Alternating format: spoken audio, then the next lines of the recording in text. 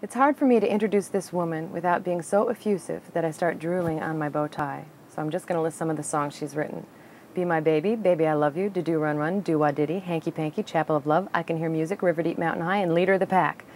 I was fortunate enough to sing some of those songs in a tribute to her called Leader of the Pack, which is soon coming to Broadway. Miss Elle Greenwich. Carla, welcome to my den of iniquity here. Thank you for letting us into your home, Ellie. My pleasure. Nice to see you, Carla. Great. We miss you at the show. Oh, you were terrific. Thank you really so much. I really loved it. I want to know, or we all want to know, about the Brill Building and what that was like working there writing songs in the 60s. The Brill Building in the 60s. Well, a lot of people ask me that question. And I think the best way I can tell you or anybody about the Brill Building in the 60s, it was a very innocent, fun time. The business was relatively new. The Brill Building was the hub of activity. Lots of publishers, writers, musicians, everything was going on then. It was a very alive place. People running in and out all the time, music going on day and night. And as far as the time, the 60s, it was a very young, new business, and there were a lot of young, new people in the business that just came in strictly to write songs and hopefully make a couple of dollars doing it, but our main thing was just to do our music, which we love so much. And I think there was a feeling of camaraderie and a feeling of just having fun with the music, just doing what you loved and just laying back with it and seeing what happened. And that feeling really came through with everybody. You said that people, as much fun as you were all having, but you took your jobs really seriously.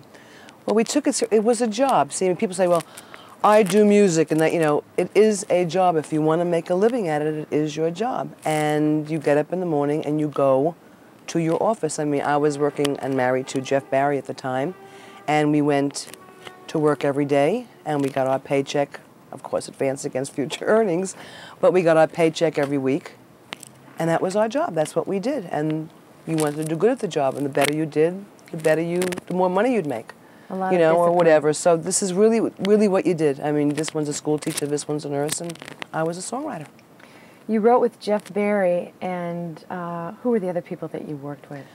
Well, I worked mainly with Jeff. I mean, I came into the business about 6 months before I got married to Jeff Barry, so I had a little exposure to other people such as Doc Palmas, who wrote Sweets for My Sweet, and a lot of big hits back then. I worked with Van McCoy and a guy named Tony Powers, and shortly thereafter I got really involved with Jeff and married to him, so it just made sense that we would do a lot of writing together. So, Jeff and Phil Spector were the main people that I worked with during the early 60s. What was it like working with Phil Spector? Oh dear, what was it like working with Phil? I'm sure any story you've heard is true. Phil was a wonderfully talented person.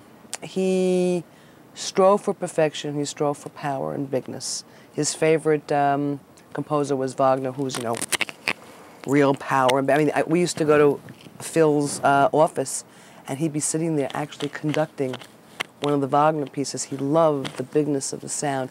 Phil had a vision of a certain sound, his wall of sound that he wanted to create, and at all costs, this is what he did. I think he was extremely talented, and a lot of people had problems with Phil, but Jeff and I seemed to get his vulnerability a bit, and we got along quite well with Phil, considering how difficult he was to get along with. He was a very talented guy, he really was.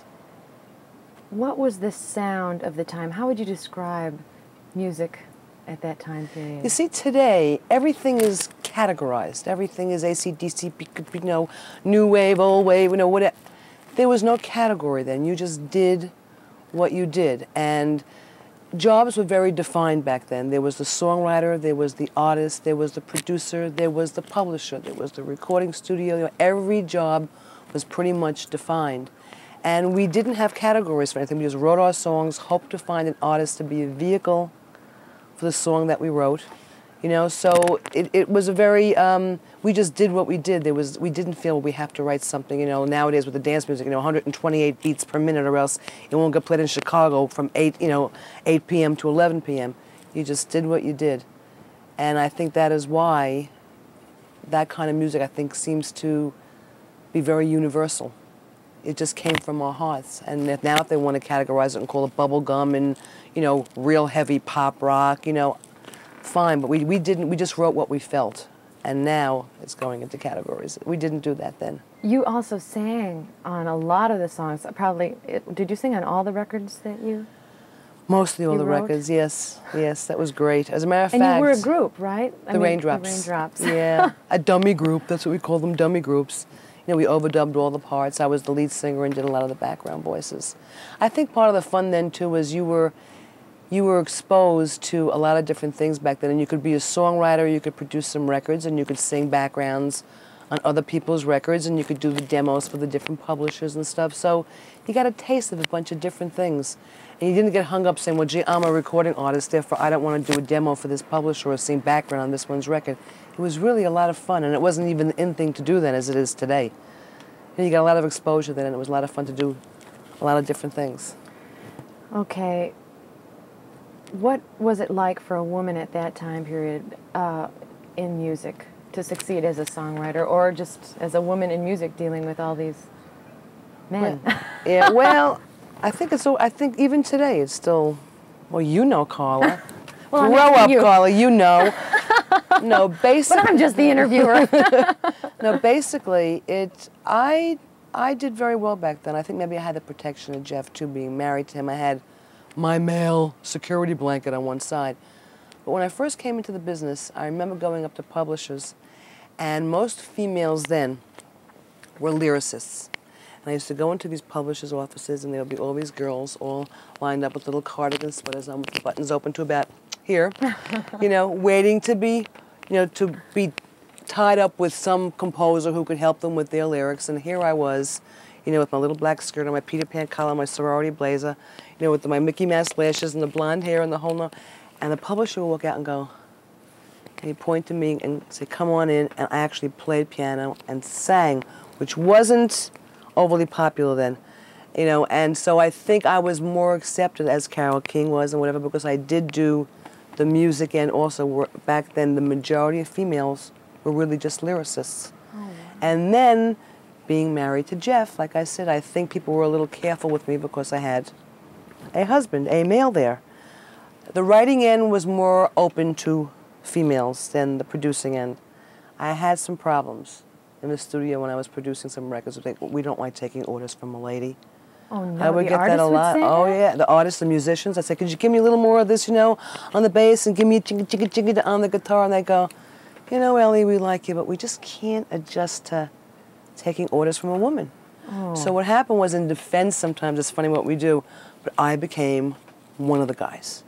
I stopped wearing skirts. I would dress in my slacks and my little sweaters, and I'd walk and say, I got the best joke in the world for you. I became one of the guys. So the sexual thing was sort of eliminated. And after that, they said, hey, she could do what she does. It's terrific. It didn't become such a thing, but there's still...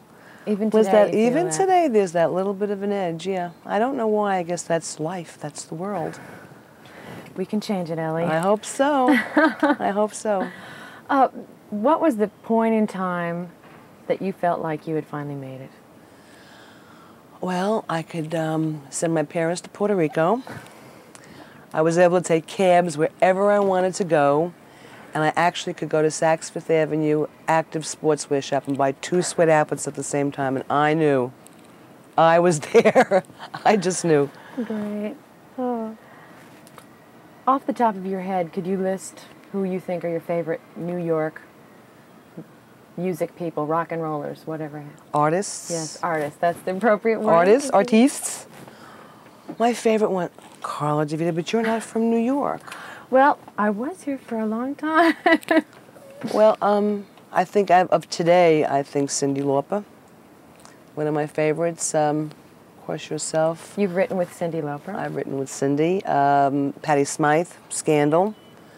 Well, I'm very big with girl singers, as you notice. My girl singers and the girl groups, comes from the heart. They love you.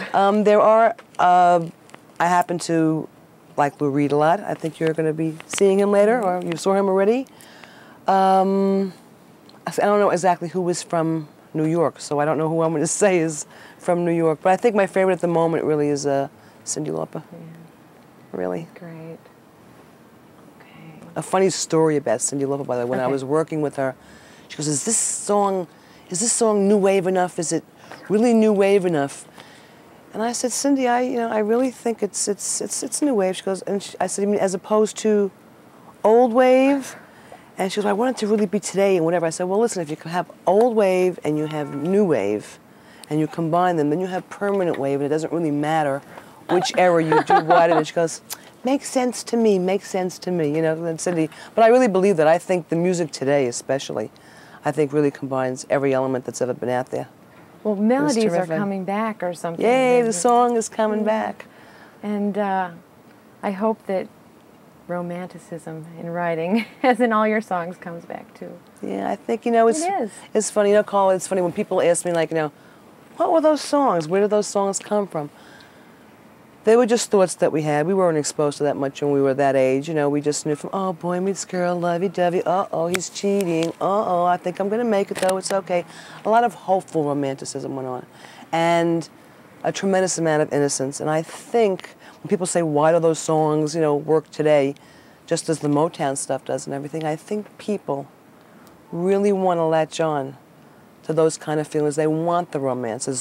As big as they'll be in the sexual revolution, they're really out there. I really think they want to have that warm feeling for one person. They want to really talk about being dejected love-wise, and yet I'm still going to make it, you know, those kind of things. And I think the songs were very universal then. They really came from, you didn't think much about it, you just poured out of you. And I think people can relate to that and make that become one of their memories.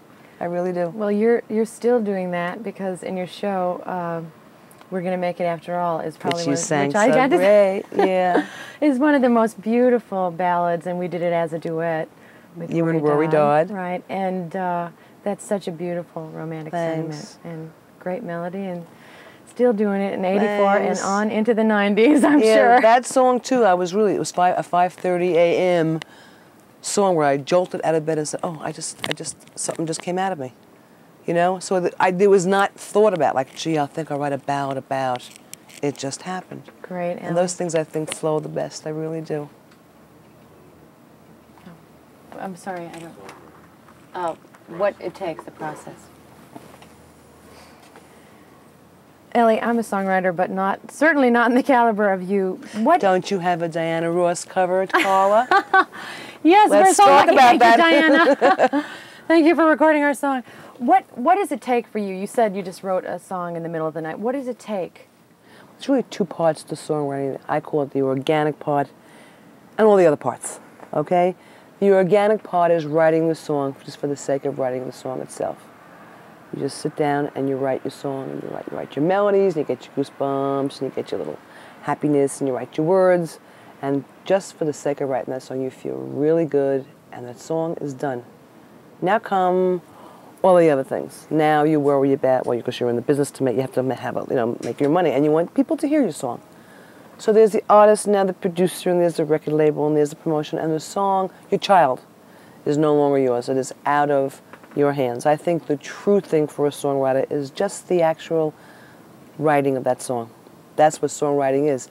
After that, it becomes a business. Right. You know? Yeah. And well, you know, I mean, you've done it, and you know what that is. You know, I mean, you told me too when Diana Ross called you and listened to what your song sounds like. You went, you didn't quite know how to react to that. It was like, wow, and oh, look what she did. She did a turn right, there. Listening over the phone is a hard way to hear your song for the first time, but it's wonderful. Also, there are some, I will give some pluses to that too, because there are some artists and some producers who will take your song and make it into so much more than you ever thought that song could be, you know. So sometimes it is the most rewarding thing in the world. It really, really is. Well, for us, we went crazy. I mean, we were so happy. We were jumping up and down that some person wanted to record, you know, our music other than me. Well, to this day, my favorite thing is my true sign for me is like if I take out a box of tissues after I hear one of my songs that's been recorded, I know that this song, I mean, they did a job and a half on this thing, and it's wonderful. Talking about songwriting too and the business, like, I think when I think about the different eras, because I'm a 60s person, you know, that's where I come from. The 60s was really the music business. And of course, like everything, business grows and grows and expands, and it became, the 70s what it became, you know, music business. You know, and songs were written really for the arrangements and for the production, and you made the song sort of fit that, as opposed to making the arrangement and the production amplify and fit the song. I think the 80s is going back to some songs again, and I really think it's going to become a little more balanced. We won't, but and become the music business. There'll be a nice, even thing. There'll be room for the songs. There'll be room for enough good business things, and I really hope that happens because it'll make everybody feel good. Great. Really. And more romance. Yeah, really more romance. As a matter of fact, we had spoken about that. I think that's one of the reasons the songs of the 60s really were very universal, because people like romance and people like to have good feelings about the other person. And truthfully, as sexually revolutionized as we are, it's still boy meets girl, girl meets boy. They get along, they don't get along, they're married, they're breaking up, uh-oh, there's cheating going on, but things are going to be okay. People all really can relate to that and need that. That's why I think the Motown stuff, the stuff that I was involved in, really, I think, just transcends any era. And people like that. People really want to grab on to a song like that and make that one of their memories. I really believe that. Great. Wonderful. That was really beautiful. Thank you. Yay.